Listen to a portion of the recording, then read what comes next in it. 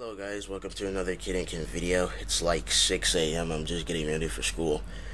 So my voice sounds a little weird than usual. I'm tired.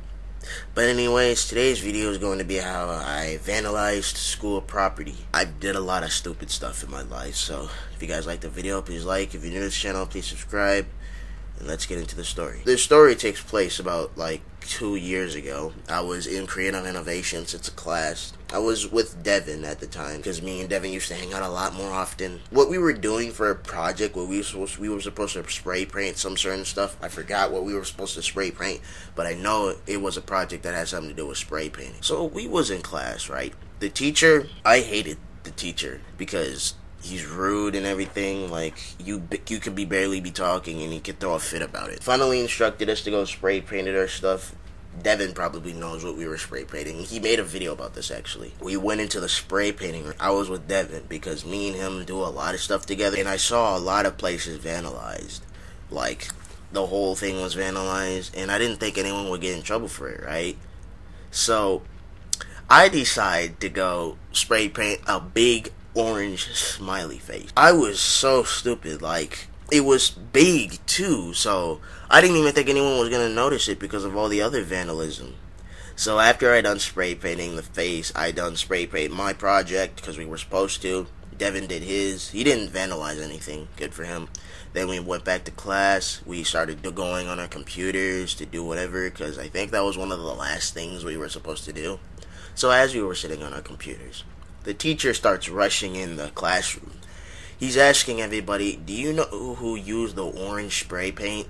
Because, of course, if he said who sprayed the big orange smiley face in the spray painting room, no one's going to admit that. So, he asked if anyone used the orange spray paint, because the smiley face was orange. And turns out I was the only guy who was using the orange spray paint. So I said yes, not thinking that I would get caught. He brought me back to the spray painting room and he showed me that orange smiley face. I actually told the truth. I told him that I spray painted it. Then he sent me out in the hall and he told me he was going to get a referral. And then like half the classroom just came outside and then it's like, holy crap, did you actually spray painted that? And I'm like, yeah. And they're like, oh my god, dude, that's sick. And then I got kind of famous at school for a day. Like, a lot of people was asking me, holy crap, did you vandalize school property?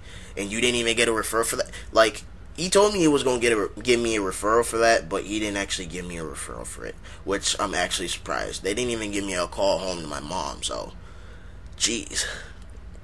But yeah, that's the story. Moral of the story is, don't vandalize school property, otherwise you'll get in trouble.